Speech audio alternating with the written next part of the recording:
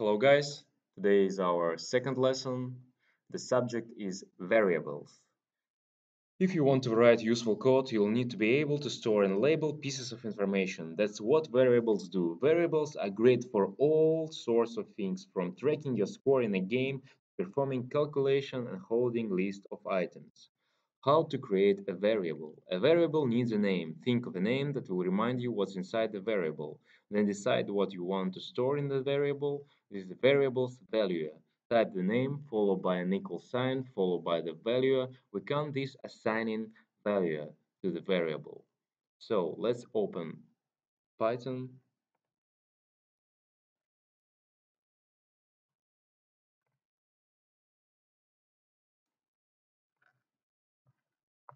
We start to type in shell window. Okay, let's create a variable called age. Age equal 12. So age is a variable, 12 is value. So age store value. Okay, press enter and now just let's write print. So print is a function uh, which send a value to the Python. Okay, print the name of our variable and press enter. Yeah, it says 12. Okay,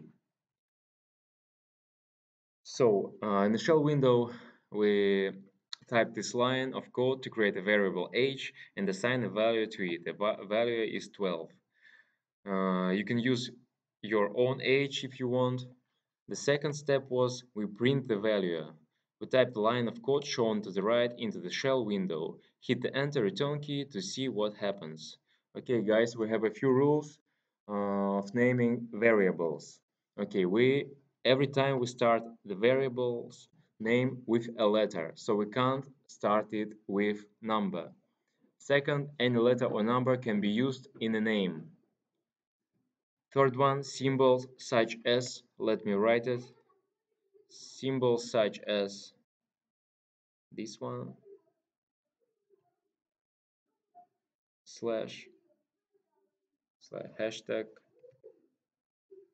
or this one. These four symbols you can't use in a variable name. Also, you can't use spaces. Instead of space, we use an underscore. We use an underscore. Uppercase capitals and lowercase letters are different. Python will treat score and score. You see score from capital and score from lowercase is two different variables. So, and also avoid words Python uses as a command such as print. So don't use print as a variable name. Okay, let's go next.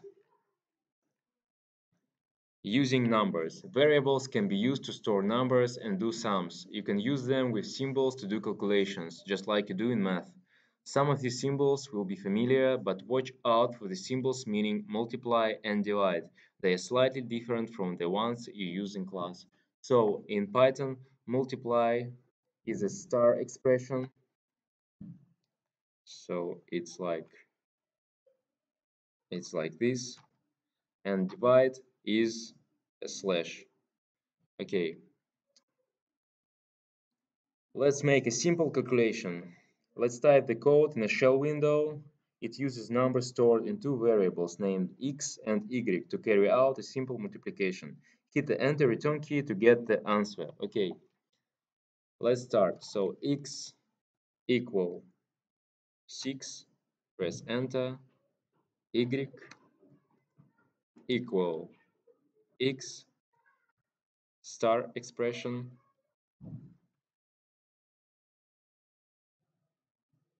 which means multiply x7.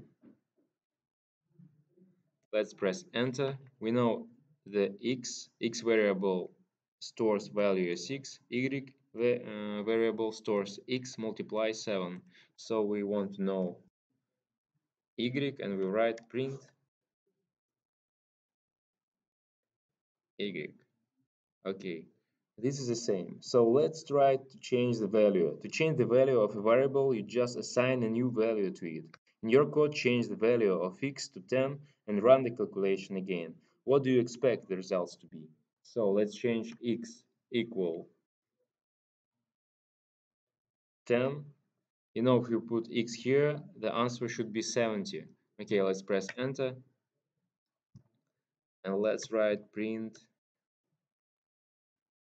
y. Okay, oh, it's again 42. So we have to update the value. The value of y needs to be updated to get the correct result. Type these lines. Now the code assigned a new value to y and x has been changed.